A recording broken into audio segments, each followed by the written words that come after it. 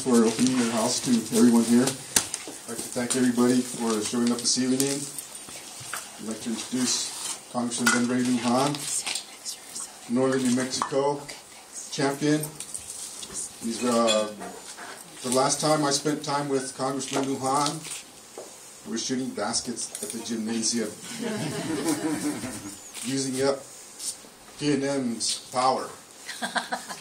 Since then, we're generating our own power.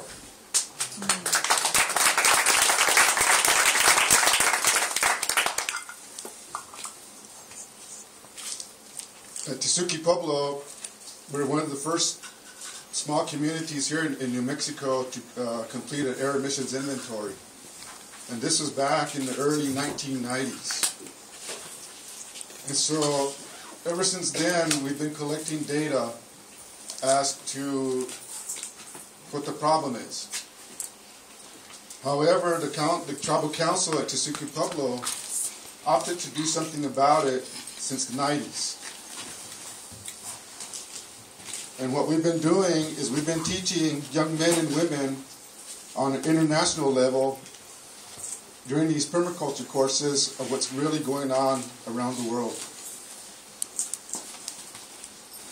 We have empower these young men and women to be young warriors and warriorettes for Earth Mom, to make change. I'm happy to see everyone here, to see that we care for Earth Mom. And like Mariel stated, what we're doing here is for the young kids.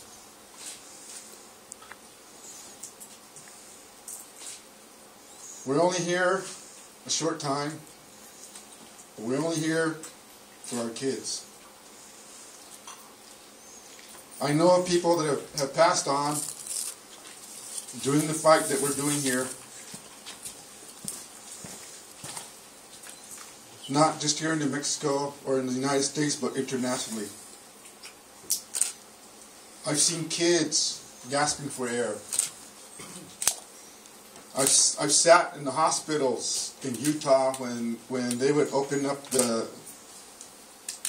smokestacks and see how many people would start going into the hospitals with respiratory issues. How many of you like to go out fishing? How many of you like going out into the mountains? Well, a long time ago, federal government would not say that these power plants, coal-fired power plants, were the main cause of our mercury-laden rivers and lakes here in New Mexico. When we did our water quality testing, we would always thinking, well, this is and what we were at that time what we were told was mercury was byproduct of the granites here in the mountains. Over the years, continue gathering the data, seeing what's happening. Finally, the blame was put on these coal-fired power plants. I grew up here in these mountains. I see these evergreen trees. They're tops. There's no tops on them. Every time it rains, we're happy that it rains, but it's also creating a problem for us. It's killing our forests. I would go fishing with my parents. My mom was an avid fisher person. And then to see these signs and warnings for women. Be careful, do not eat the fish. You know, we didn't grow up that way, a lot of us here. But our young people, our young kids within our communities, they have to watch what they're consuming from going out here in nature. One of the good things about water here in New Mexico is we have water quality standards also. I've also been into the east along some of those rivers where people would walk up to the river and start breaking out in hives. Do we want that for our people here in New Mexico? No. That's why we need to change. We need to be the voices for Earth Mom and walk the talk. Thank you.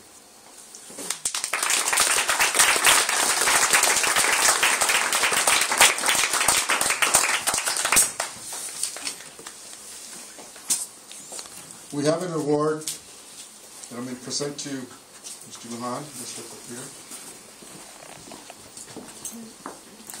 One of the things that I've been dealing with is climate change issues. Growing up here in the wintertime, I'd be walking up here and I'd fall into 6 feet over my head. Now I go up there, the snow's up to my ankles. And we look at from down here in Santa Fe or from Suzuki, we see, oh, we've got a good snowpack, but when we go up there, This young man right here, I'm very happy to say, has stood up and acknowledged that there is a change in the climate. We've got climate crisis. Okay? And we have an award from Congressman Lujan.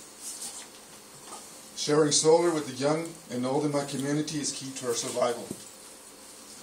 Making something old and new again with new energy technology without the negative impacts, now that resonates with our values. I would love to see our whole community on infinite renewable energy. Thank you. Thanks, Governor.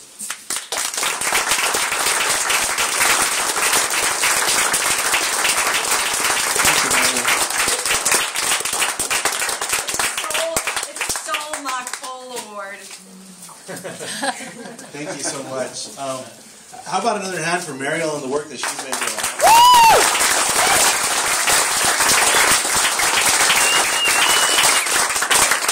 Mariel, as well as so many of our other friends that are here today, are tireless advocates when it comes to speaking up and standing up for what's right.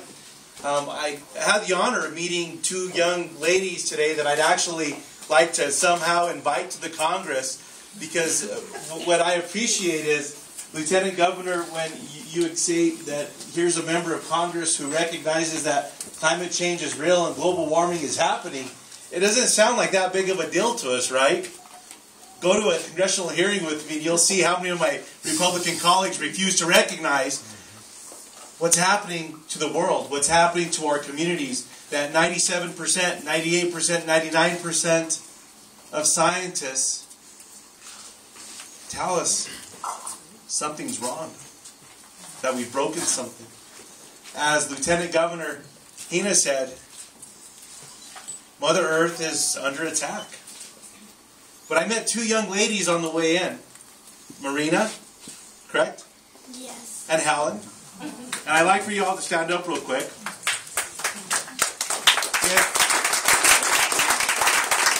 you haven't met these two young ladies, you're about to. And if you guys can turn around quickly as well. And if you haven't gone to their website, globalwarmingexpress.org, tonight you're going to. Here are two young ladies, and I was talking to Marina, and she was sharing with me, her and Helen. I asked her, well, how did you get involved in this? How did you get started with the Global Warming Express? And so Helen told me, well, we were listening to some speakers, and we got inspired. And then she said, and Marina, she pointed over to Marina, and Marina said, so I wrote a book. And I was angry because no one was listening, and she was even a little concerned because in the 2012 State of the Union, she didn't feel that President Obama talked about climate change and addressing global warming enough. So her mom told me that she's been writing to the president. She was about 5, right? So it's been going on for a number of years already. But I'll tell you what, if we have two young ladies, 10 years of age, Yeah. Helen as well, they get this. There's no reason that every member of the United States Congress can't get it. And they have some bumper stickers with them that say, you walk, you rock, you bike, we like, inspire, take a car, save the earth. So I'll tell you what, here's two young ladies leading by example, and so make sure you put one of these on your car on the way home. But don't pull that car out unless it's far and you can't take that bike or you can't take a walk as well. So there's some serious things happening amongst us today, and unless we're willing to speak up and say something about it, it's going to continue. I've learned from some great friends that are with us today. Again, Commissioner Holian, to you, to Danny Mayfield, to the Santa Fe County Commission. We're recognizing that we can be generating our own power with the benefits of distributed generation and rooftop solar and solar PV. And I was with Patricia. They gave me a little tour of the installation. I really want to applaud you because you've turned things around. And you did it in a way where it's not going to take away from that fire budget. You're actually going to strengthen them. But we're going to be smarter about the way we're producing power. And this is something that I learned about from Randy, who was Randy Sadwick, who's over here somewhere, from Sandra and Steve and Craig when I sat and was honored to serve on the Public Regulation Commission. When we did some things and we were able to work together under Governor Richardson, his administration, with the legislature. My father was there as well. And we were able to advocate together to increase the state's renewable portfolio standard. But we didn't stop there. Because of the recognition and especially learning from Randy the importance of what solar on homes and rooftops meant, and not only establishing a strong net metering program, which we also were able to do collectively, we put a carve-out that required the utilities in New Mexico, as they developed and put in place a renewable portfolio standard, that they wouldn't just have to bring in renewables, but they would have to bring in a diverse mix. So that way it wouldn't just be wind or just be solar or just be geothermal or just be distributed generation. Because quite honestly, we would have lost out on concentrated solar arrays. We would have lost out on distributed generation and other aspects. So we fought and we were able to put this mix into place. I say that because there's some hearings going on now that probably I would ask everyone to pay attention to that may change some of that. And the New Mexico Public Regulation Commission is such an important body where things are happening every day. And we need you to keep your eye and make sure that when there's ideas that will detract from what we're doing to encourage renewable generation from coming online, detract from strong net metering programs in New Mexico that actually provide financial incentives for that homeowner, that business owner, to put that solar mix on their home, that you speak up. Now, we're combating that while we're combating this notion of climate deniers, of the flat earthers, as they've been come to know. They'll call themselves that sometimes, which should alarm us, but anyhow. But I was with Secretary Moniz today, Secretary of Energy.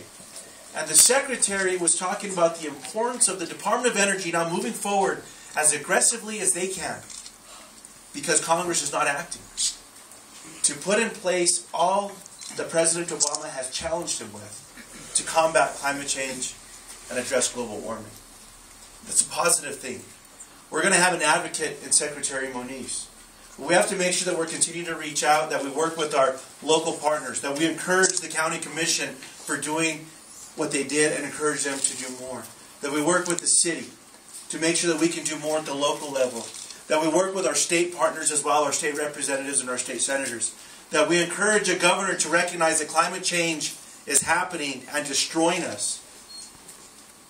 To look around at the devastation with fire and the drought that's upon us. The trees that we were talking about, the Lieutenant Governor, when he so beautifully describes, when you're in a valley with him and he talks about this pantry that we all eat from. And he points up to the mountains and these places that are sacred to us, where the water flows, that bring life to us. There's conifers that won't ever grow back. Not only because of the devastating fire, but because the climate has changed. We have trees that will never grow back the same way after the devastating fire up in the Pecos. Not because we won't try to plant them, but because the climate has changed. We can do something about it, though. And it's one person at a time. It's having the courage, like Marina and Helen, to speak up and do something about it, to bring recognition, to work and organize. And I know that I'm preaching to many, many friends and supporters here today. The work that you're doing to support Mariel, to support the efforts of organizations that keep an eye on rulemakings, on legislative deliberations every day, means something. Because we need more eyes and ears on the ground to get this done. And I said to each and every one of you for being here today, I want to applaud you for all of my friends that have helped me better understand my responsibilities. Not only when I was elected to the Public Regulation Commission, but especially now in Congress. To speak up and to be a strong advocate, to make sure that you were asking those tough questions and that you were building the cases necessary to be able to put in positive policy that would be able to bring around renewable generation, that would make sure that we were going to change the way that we were going to be investing dollars. And I'll just close with this. Don't let anyone try to convince you that it'll be cheaper in the future to continue to invest in the same type of fossil fuel generation that we've had with electricity as we have today.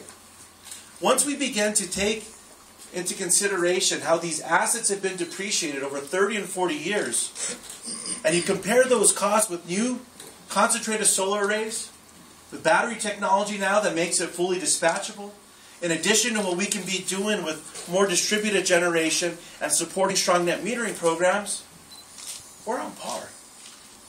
There was a 23-year-old scientist at Sandia National Laboratories today that held up this small vial of water. And in it, floating around, were solar cells. Changing the size of what we've done with solar cell technology down to the nano level lets us put this on tape, on clothing, on just about anything you can imagine that we can harness and generate power from the sun everywhere that we are. We have to question those that are holding this back. And let's not fall into the traps as well as those that continue to hold up Solyndra as an example of why projects sometimes fail. Find out the facts when people try to demonize renewable generation and the important investments that we can be making with the United States government, as well as working with local and private partners. So again, everyone, thank you so very much. Thank you for being so supportive. You can still go to the website tonight, New Energy Economy. We can give on the way out as we did on the way in. This is important work. To our host today, thanks again. And Mariel, just to you and to our advocates and those that constantly are in my ear and in my text messages, on my phone, my email, whatever it may be, thank you. Because that's what we need. We need strong advocates and strong friends, and you are both. Thanks again. Thank you.